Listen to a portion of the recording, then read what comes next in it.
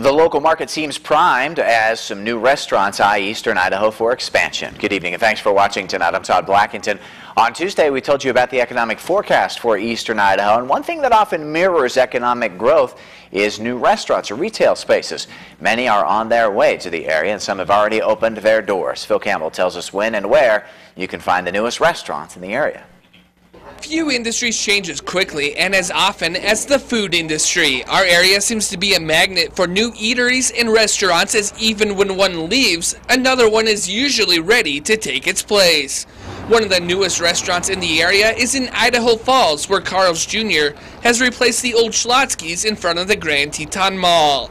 Carl's Jr. opened on New Year's Eve, and they hope to add many more restaurants in our area in the next few years. We're planning 6 locations in the next 3 or 4 years.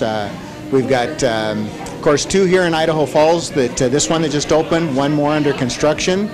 We're looking at Pocatello, Blackfoot, and Rexburg. By the time we're done, we want to cover the whole eastern part of the state. Last year, a number of restaurants entered the eastern Idaho market for the first time, and while both Chick-fil-A and Buffalo Wild Wings are rumored to expand to the lower valley, Buffalo Wild Wings says they will be in the Pocatello area by the end of the summer. We've broken ground down in Pocatello in the Chubbuck area. We hope to open around the 1st of August. It's just off I-86, so it should be a great location for us.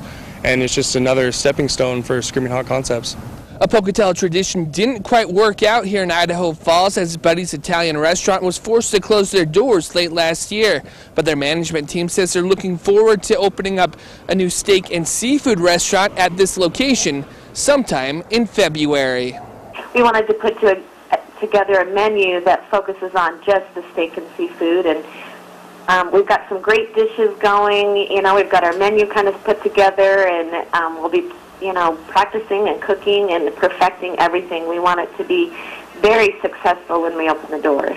Here in Pocatello, work could start on a new burger and brew place in as little as 6 months. The owner says there is definitely a need for that kind of restaurant in this part of town. There's really nothing over here for burgers or anything along that line.